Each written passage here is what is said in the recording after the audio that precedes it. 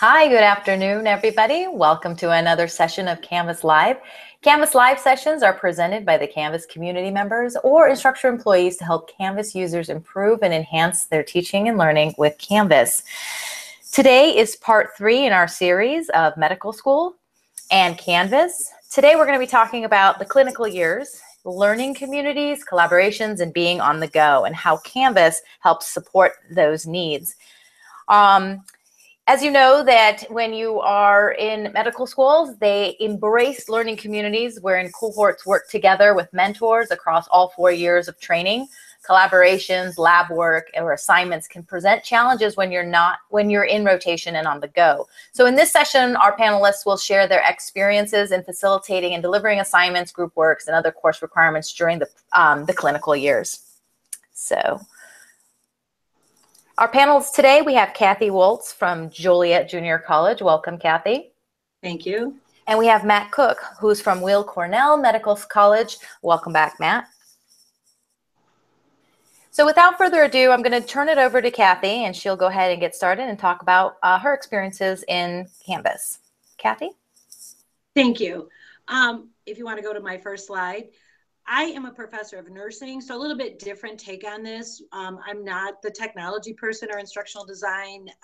We at this community college, if you're interested in technology and you want to kind of use your creative side, we are allowed, given the latitude, to create a lot of our own things. And we've been using Canvas, I believe, for about 5 years.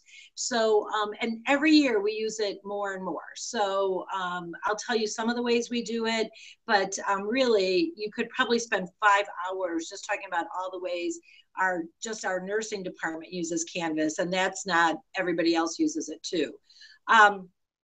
So we are a community college located in Joliet, Illinois. We serve a non-traditional nursing student population. The average age of our nursing students are about 33 years old. Most of them are female. We do have an increasing male presence. Every semester we get a few more, and we are increasing minorities. So our population profile is a little bit different than what we see in the universities in our area. Many of our students are single parents, they're second career changers, first generation students, minorities. So the needs of our students may be different than what you would see in a traditional university or in a different, maybe a rural setting or an inner city setting, or et cetera. We use a lot of our senior level students to mentor our other students in both theory and clinical lab. So next slide, please. So our challenges or our needs are, one is to encourage peer-to-peer learning. We typically have students who have taken one class at a time, who come up through the ranks, and by the time they get to the nursing program, they're not used to all of a sudden taking 12, 15 hours worth of credit, trying to learn how to balance. And really, they just want to come to class and have you tell them what they need to know for the test, and so they can be successful. So we have a lot of challenges with making our students be accountable and responsible for their own education and their own learning. And that's different for a lot of our students. They have come up through a system that didn't do that. So it reflects poorly sometimes on our evaluations, but we're moving through it. We want to strengthen the bonds with our collaborative practice partners. As all of you know, if you have any clinical partnerships, 90% of your time on those units is spent nurturing and growing those relationships. We are all fighting for clinical spots and clinical spaces. So anything we can do to help those institutions kind of as a compromise, give relationships, we are really strengthening and working with, and we use Canvas for that. And then also we're, again, group projects. Students don't like them. They don't like only getting one grade. They feel that it's unfair because there's always that one person that doesn't do anything. But again, it's, the literature, the evidence, it all supports group learning and that skill set for when they go out into the real world. And a lot of the issues that our students face are adopting skill sets that will move them into the real world. And they don't see those things all the time as much as they see, but I want to know how to care for a dialysis patient. So that's fine, but you also have to know how to work with the team that's caring for the dialysis patient. So again, some of those things are our challenges. Next slide, please. So a couple things that we do is that we have our students do group projects. And we do it all through Canvas. So we actually divide our students into groups. Our students have a theory section group, and then they have a clinical cohort. So in this specific example, our students are given within their clinical cohort, they have got to pick a evidence-based practice problem to do a group presentation on. So they're given all the information through Canvas. It's easy for us to organize and disseminate the information through Canvas itself than it is to try and communicate with the students individually or in a lecture class type area. So through this cohort, the students are actually assigned all the steps or the instructions for completion of this project. So again, this is a group project that they get together, they identify a project.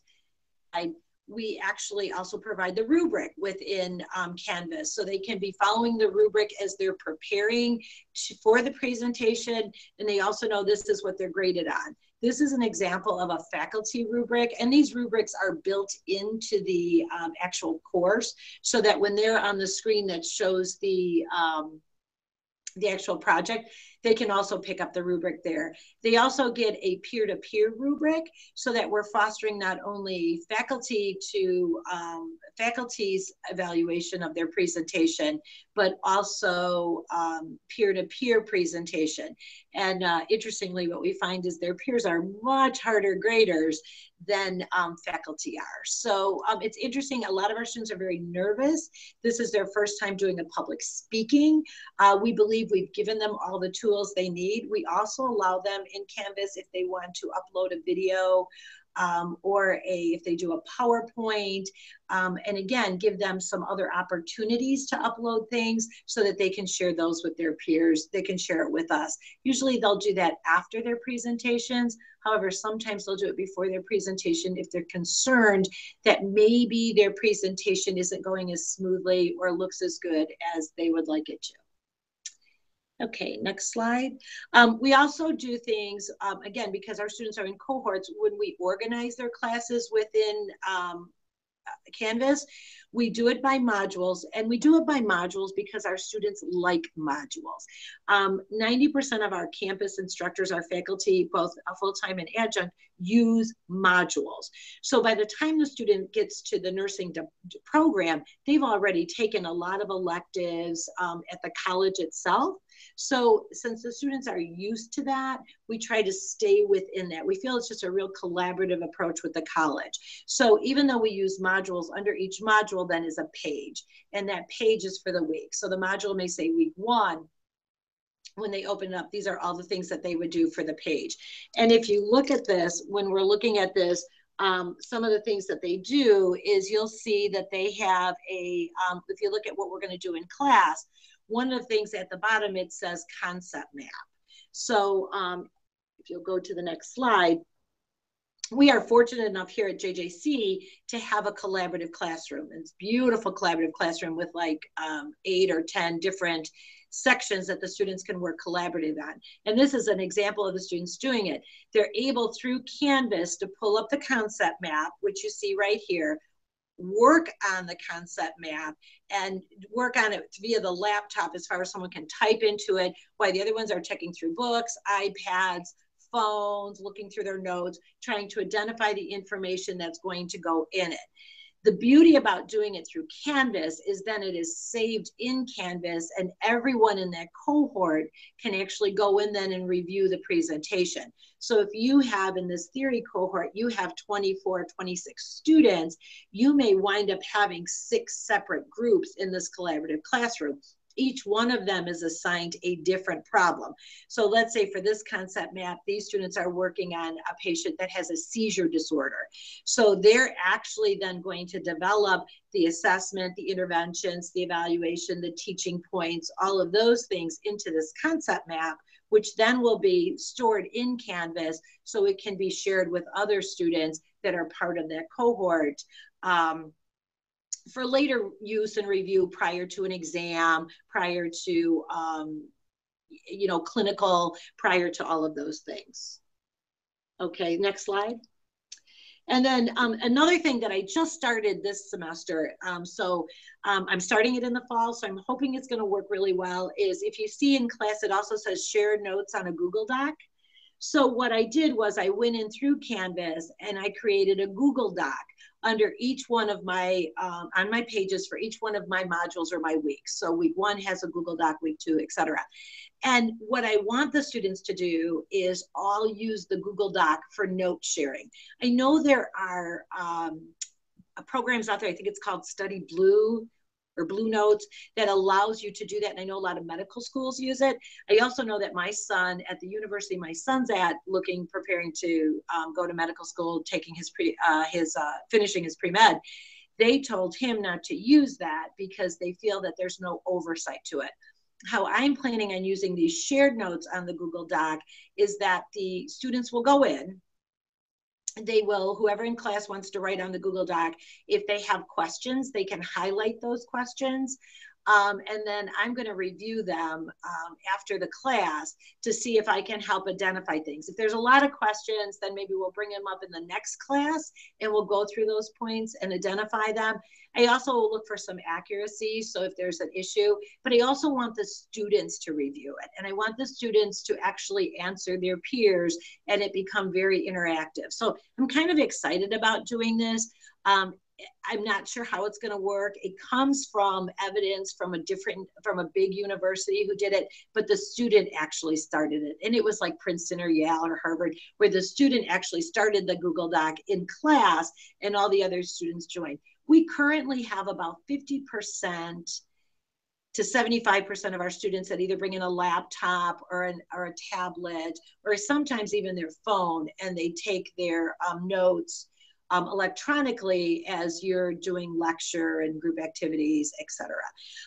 We also use case studies. We do a lot of case studies in our class, so that we just recently, or not recently, but we break them up and we do case studies on top of concept mapping again. So anything that can get the students to work together, do things collaboratively, and use them through the Canvas format. I was just recently awarded a grant for $25,000 to purchase virtual reality, augmented reality, artificial intelligence software. So we're pretty excited about that. We met yesterday. We're going to go with zSpace, so I don't know if everybody's familiar with that. And we're looking at how to embed that into Canvas, and also how to look at using that in our online teaching, because we all teach online, at least something. I happen to teach pharmacology online. So we're all looking at how can we bring that in now to Canvas and start using some of this virtual reality, augmented reality. So I know many of you have probably been using it for years. We're excited. We're just starting it, and we're looking at developing our own scenarios and stuff. So heads up, if anybody has any great ideas or tips, we welcome those. So again, but it's using Canvas to do those. Next slide. One of the other issues that we talked about a little bit earlier when we talked about collaborative practice, I talked about our collaborative practice partners. And again, clinical space for us is a premium. We have 3 nursing schools all within our district, and we're all fighting for the same community hospitals. We have 3 community hospitals. We have 3 nursing programs. We admit 98 students a year. The other 2 programs we admit 98 students every semester. The other 2 programs probably admit that much yearly. So you're talking at one time, a semester, we can have 300 students vying for these same spots. And of course, everybody's overwhelmed. everybody, the nursing staff is overwhelmed. They're getting all these students. So we want to look at our collaborative practice partners as being more than just someone who's siphoning off clinical expertise and clinical space. We want to bring something to the table. And we do, in the fact that we take patients and we do AM care and we give medications and we do assessments and those type of things. But really, it's still, being as a nurse on a unit, it's still an extra burden that the nurse bears. Okay, it's just the way it is. There's no way around it. And I'm sure it's the same for other disciplines like physical therapy and pharmacy. So one of the ideas I came up with was looking at what the students can do. I teach at the last semester. These are senior level students. So they're going to go to the hospital and they're going to graduate in a couple months. So what can we do? So anyway, we started a readmission rate program. So what we did was and again, we do this all through Canvas. It's really kind of cool. We actually spoke to the case managers and said, hey, you're all recalling patients who have been discharged for some of the big things like COPD, heart failure, pneumonias, renal dialysis, chronic renal failure, et cetera. Why can't the students do that? We can create a script. We can have the students record. We can have the students do the patient education and all those kind of things. And so far, it has been really a cool project. If you can go to the next slide. We actually created a electronic health record. So, and again, accessed, the goal is for all of this stuff to be accessed through Canvas, and thankfully to Canvas, they do have open source coding that you can use to make that API coding so that we can create that LTI and come in through Canvas. So we're currently working on that, but our students have a script. And basically they say, we're calling about this and we're looking at blah, blah, blah. And they answer these questions. So kind of just a little snapshot for you. But we're trying to use Canvas more and more for a lot of these things. So we're not replicating or duplicating. We're, exclusive like for the calendar, which is amazing when you're coordinating 2 or 3 programs at the same time. One of our instructional designers here just created a syllabus that is closed caption so that we can just populate the syllabus with our information and it automatically closed captions the form itself. So we're using that. So again, a lot of cool things. She just explained to me reminders. I don't know if you use those, but we have a lot of issues where we have an assignment like in an online class, a discussion question that would be due on Thursday, but the response by the peers isn't due till Monday. So when you look at the calendar, it looks like the assignment is due Monday and not Thursday. So we recently now have created these reminders to assist with that. So again, lots of cool uses. I'm sure you have many more than I do of collaborative learning environments that you can create within Canvas itself. And that was my part. Thank you so much, Kathy. Matt? Hi. Yeah. So ours is a little bit different. You can go to the.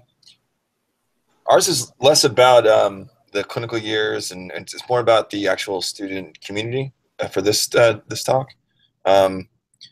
We have over 400 students at a time across 4 different years, and they all need different types of information at different times, including like advocacy, like student advocacy, research and academic opportunities, financial aid, and student life.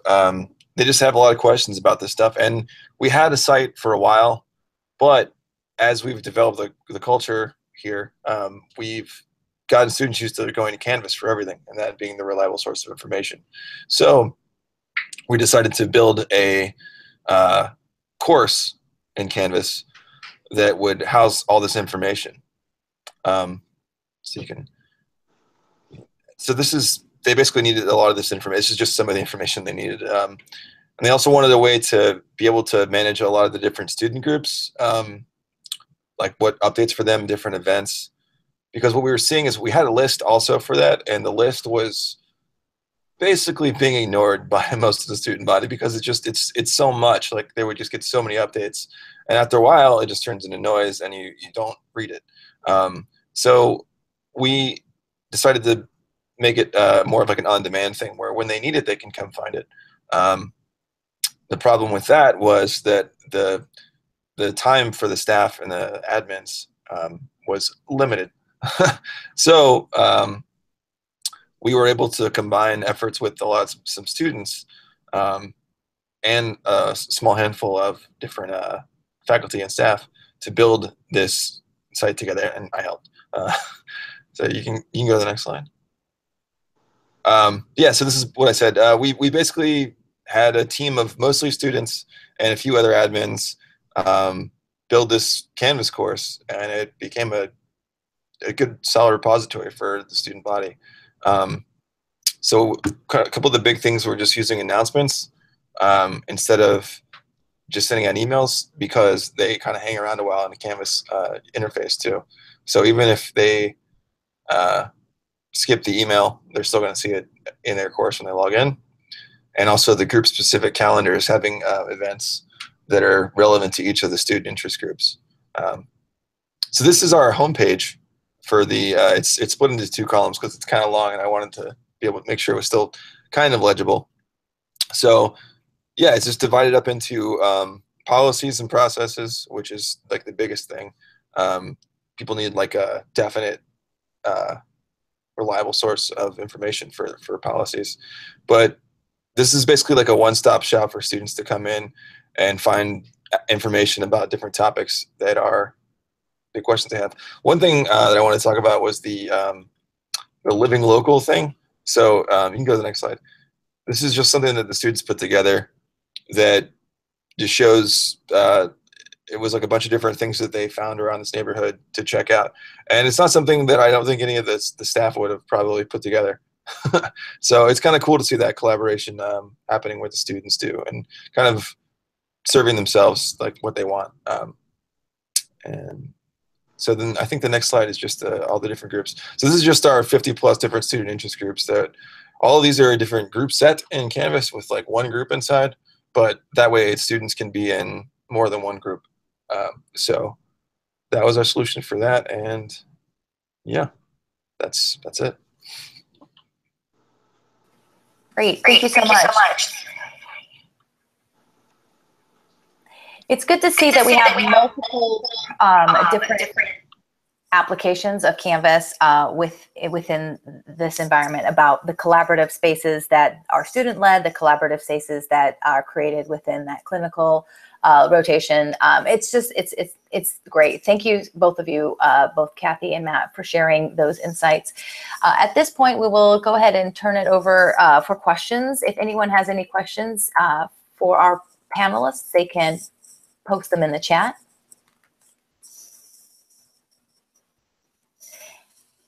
And as you're thinking about the questions, we will also take any questions after the session too. So if you have any follow-up discussions or thoughts that you want to add to this conversation, you can always go back to the event page and feel free to post your questions there. We can always continue that dialogue on how to leverage Canvas in order to build learning communities, collaborations, and especially, you know, being on the go. I just want to make another reminder that there are 2 other parts of the series that we did earlier last week and the week before. We have a good presentation on how Canvas is being used in the preclinical years in medical schools and nursing programs, as well as during the clinical years, how they facilitate communication and organize content for the rotations and things like that as well. It doesn't look like there are any questions coming in at this point, which is totally fine. One thing I just wanted to mention is that we do have a Canvas Live page. So if you go to live.canvaslms.com, you'll see a lot of different sessions, events, webinars that come through that space. We'll post some more information about the medical series where you can watch all 3 if you'd like. And if you are interested in presenting things in Canvas Live and sharing your experiences and your school's solutions to different challenges, we have a Canvas Live user group where we're doing a lot of the brainstorming in the back end there. You can find other users to collaborate with to deliver some sessions as well through Canvas Live. That said, I just wanted to say thank you to both of our panelists. I appreciate your being here. I know for you two, it was your second session. Kathy was with us in the part 1 and Matt was with us with part 2. So this is great information. Thank you for being part of the series, and I hope everyone has a wonderful rest of the week.